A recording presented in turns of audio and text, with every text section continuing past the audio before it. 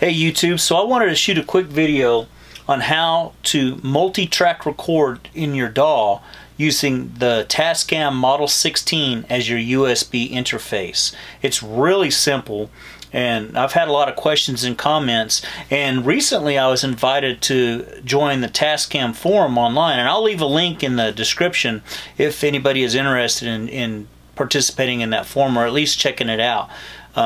I did. They invited me, and to my surprise, I had some of my videos, links to my videos in there, which is really cool. This is all a learning process for me as well, and there's some guys in there that really know their stuff. I'm just an average consumer using this thing, but I do use it, and perhaps somebody just starting out on it could use some tips like this. So I'm going to show you how to multi-track record within your DAW using the Tascam Model 16 as your USB interface. Now I'm going to do this with drums. It's actually going to be 3 tracks recorded simultaneously within the DAW. And this is, I'm going to show you an up-close picture of my Tascam. Alright, so here we are in the Tascam, and right here I'm using an electronic drum kit. And that's it right there. It's an Elise. It's an older model. It's an Elise's DM10X. It's the expanded kit with the bigger drum heads.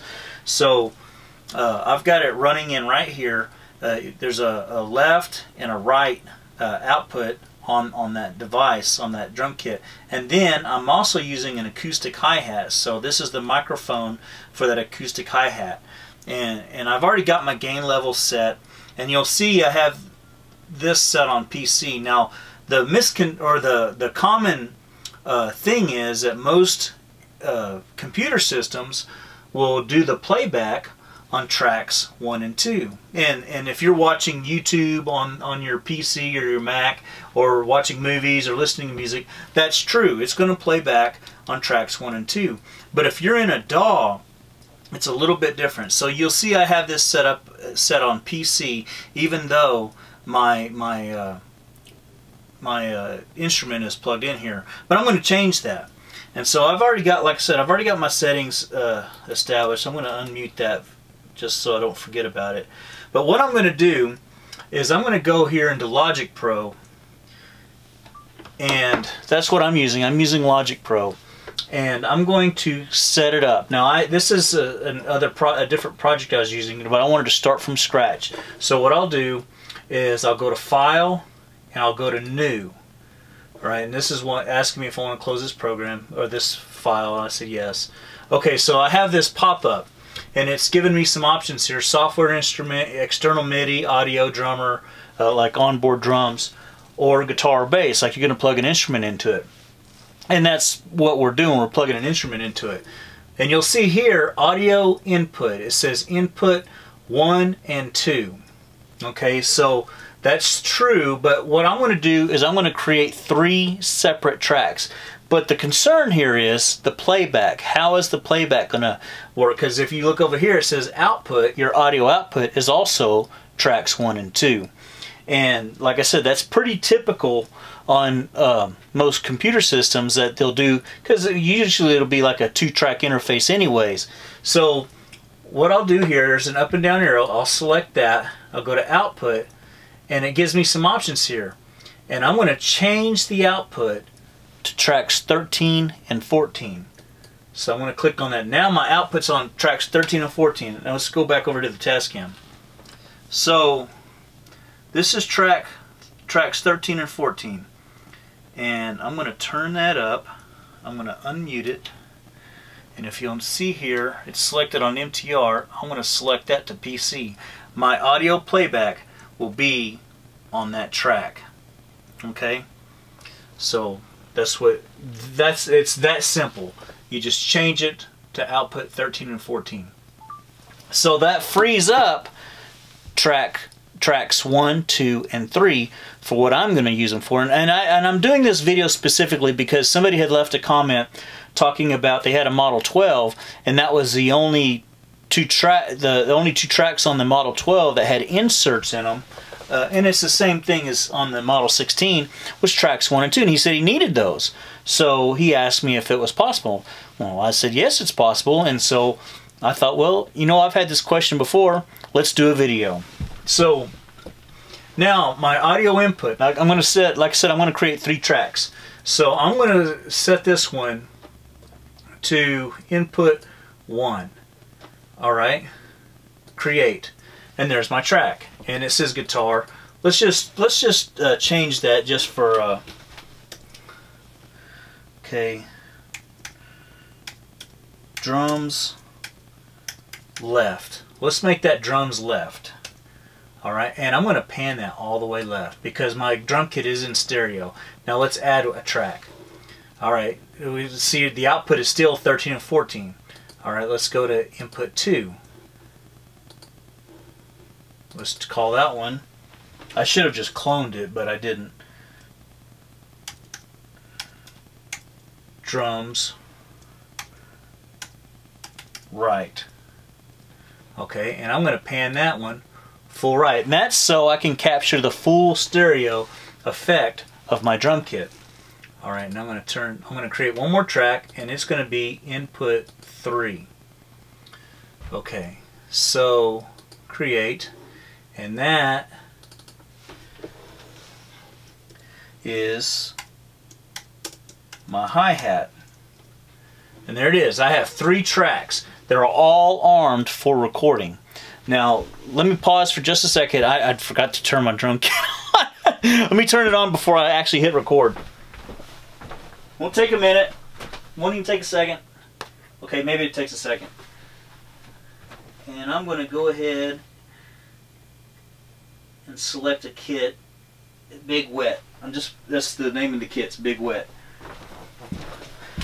Alright, so the kit's on. I'm getting my microphone's picking up off the hi-hat, and we're ready to go. So we've created 3 tracks. They're all armed to record, and they will record simultaneously. So that being said, let's put it to the test. My output is going to be on tracks 13 and 14. I don't know how loud this is going to be. I didn't sound check it. Well, we're going to find out. So now all I got to do is in my DAW, push record, and get to playing the drums. So let's check it out.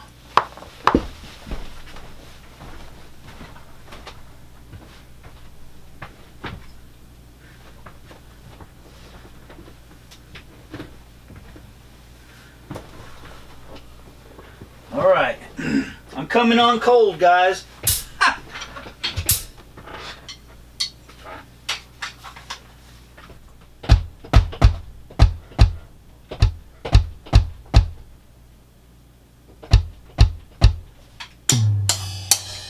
Alright, so here we go.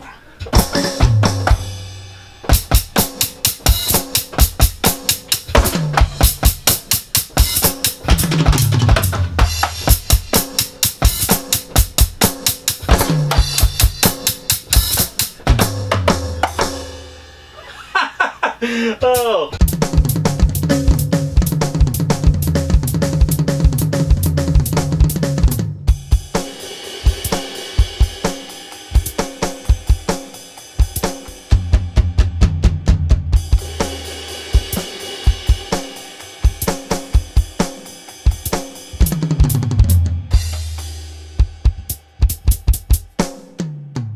All right.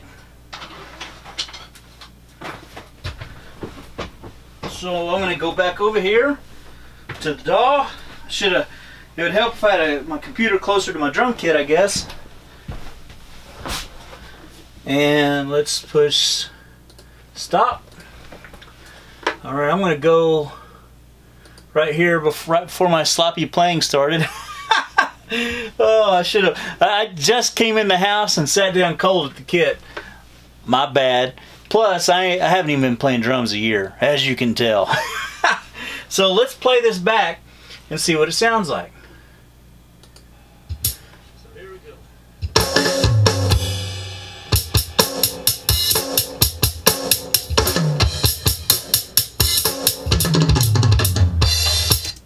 Alright, so there you have it. Quick, simple, easy. It's just a matter of changing the output, well, let me back up. Somebody asked me specifically if they could multi-track record in their DAW and not have the output on tracks 1 and 2.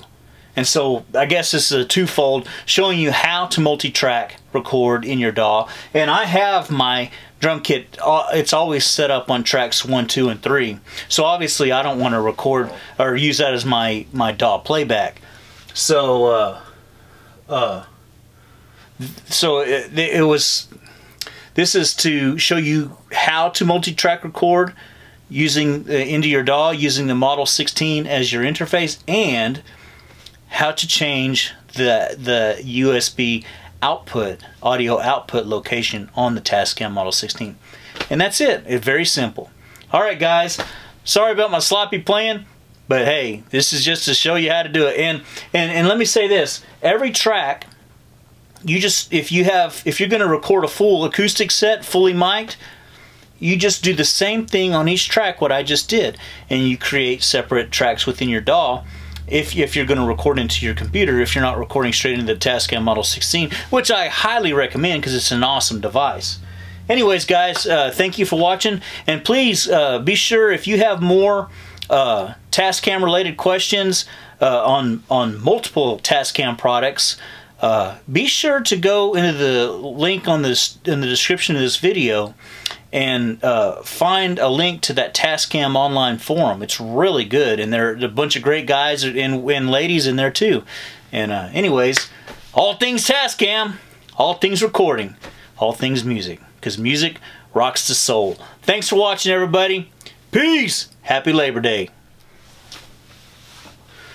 Alright, after I finished shooting that video, there was something I forgot. Well, I didn't realize.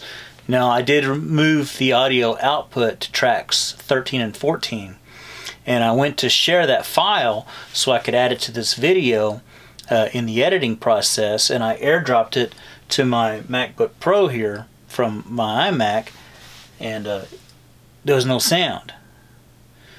So, this is a follow-up. This is something that has to be done. If you're going to utilize tracks 1 and 2 as input tracks that you're going to record something through, and you've moved your playback to something else, well, after you've recorded it, you've got to change your playback back to 1 and 2, tracks 1 and 2, because there's information embedded in the recording that shows it to play on that. And if you're moving it to a device that doesn't have tracks 13 and 14 as your playback, you're not going to hear it. And that's what happened to me. So I'm going to show you how to do that. So these are the tracks. This is what we just recorded, and okay, so there it is. It's the playback is on tracks 13 and 14. So we have to move it back to 1 and 2. So what I'll do, if you notice down here, it says out 13 and 14. That's our output. Let's highlight all of it. I'm going to click on that. Go down here to output, and I'm going to select stereo output, and now it'll be playing back on tracks 1 and 2 for video purposes, editing purposes, playback purposes on other devices, what have you. If you're doing, because it'll be pretty frustrating if you make this recording and you can't hear it. Well, that's why. If you've moved your output to other tracks, which you can do, you just have to, after the recording is done, you have to reselect outputs 1 and 2 for playback later on. It doesn't interfere with your recording process, but it's a step that you have to take. Otherwise, you'll be wondering why you can't hear it, and that's why.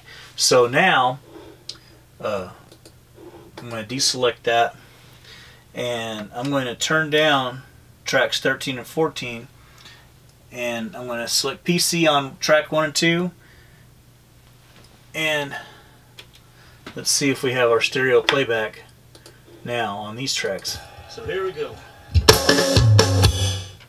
Now it's on tracks 1 and 2. So that has to be done. Save you a lot of frustration because I was freaking out. Thanks for watching.